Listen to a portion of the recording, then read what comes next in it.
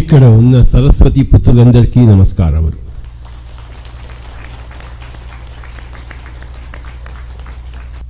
My dear friends and my dear masters and my dear co-creators and my dear Brahmadevas, we are all Saraswati Putras.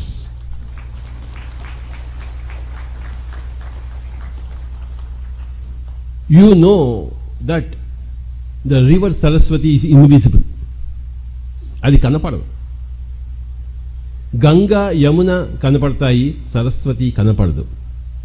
Godavari Krishna Kaveri కనపడతాయి, సరస్వతి కనపడదు. కనపడని దానిని తెలుసుకోవడమే సరస్వతి జ్ఞానము. అదే లైఫ్ ఆఫ్టర్ డెత్ జ్ఞానం.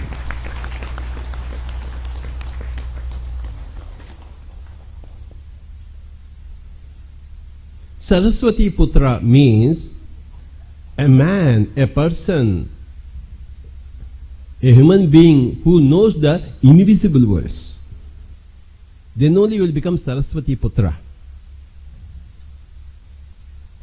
If you become Lakshmi Putra, you become a bhogi, a rich person.